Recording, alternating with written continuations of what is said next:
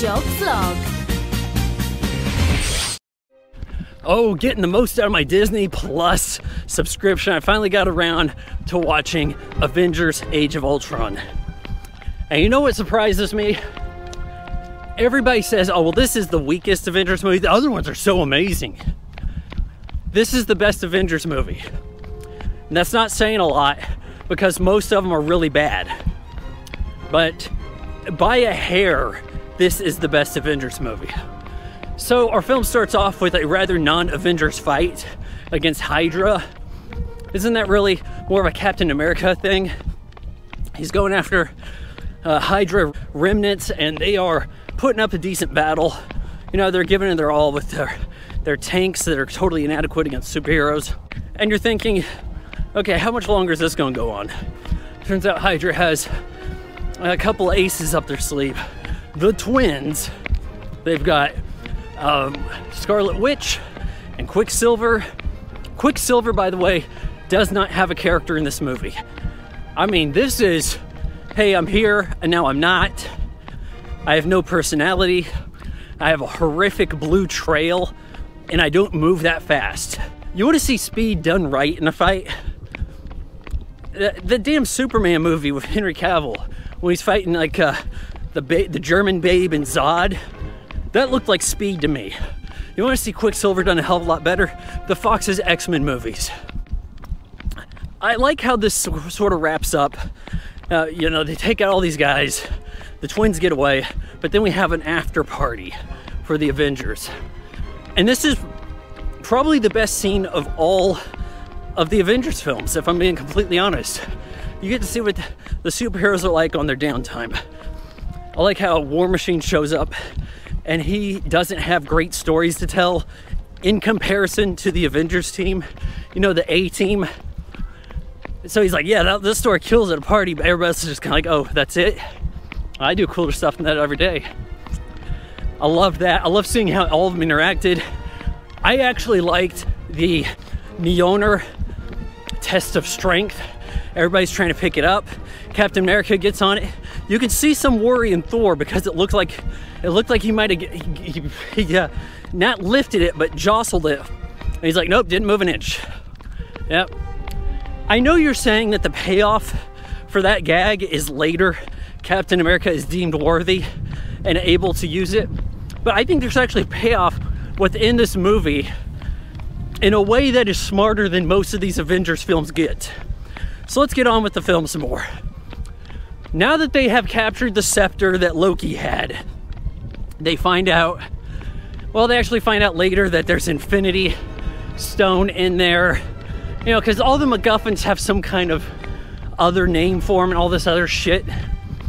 And it just gets really quite confusing on these movies. You have to know all your homework assignments to go into the next Avengers.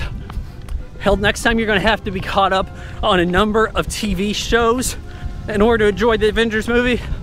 But people that way, I'm going this way now. That's how I roll, baby. Tony Stark thinks it's a good idea to build robot to kind of do Avengers work for him. Immediately at the party, this Ultron AI takes over some bodies, basically Iron Man suits, fights Jarvis briefly, and goes after the Avengers. I was hoping and actually expecting there to be some kind of like downtime here where maybe he goes on a battle with them and then realizes he can do this better himself and turns bad, but it is just from the word jump, Ultron's a bad guy. And he's fighting it out with all the Avengers. And I don't want to make a mistake here, but this doctor, I forgot, did they call her Holly? Holy smokes, what a babe. So huge redemption arc for me in the movie, just having like an ultra vixen just out of nowhere. She's the skin graft doctor.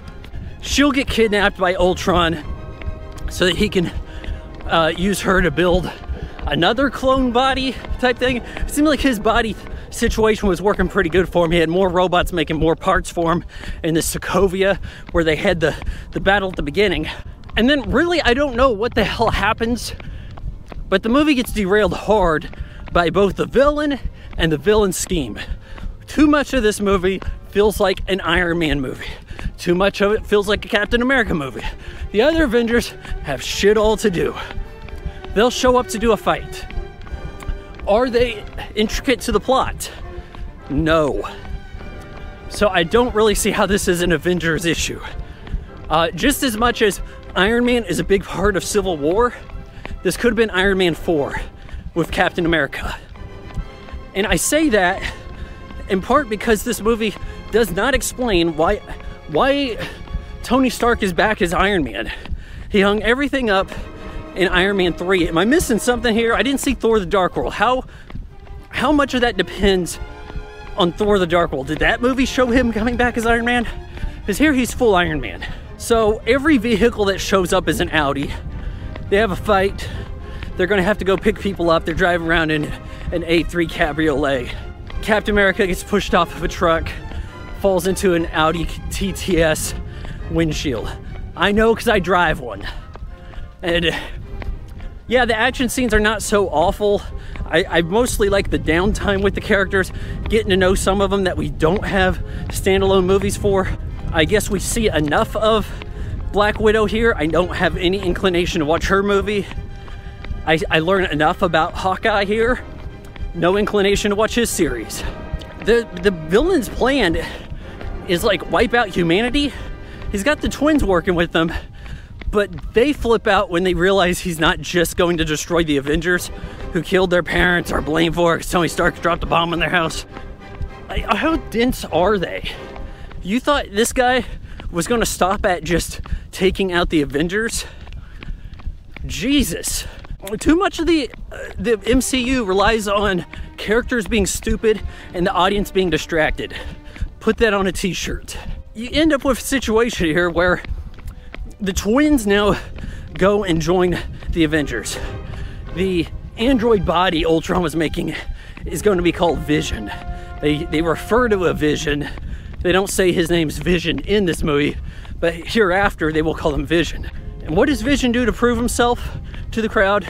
Casually picks up Mjolnir and hands it to Thor, proving himself worthy. That means we can trust him. I actually thought that was brilliant.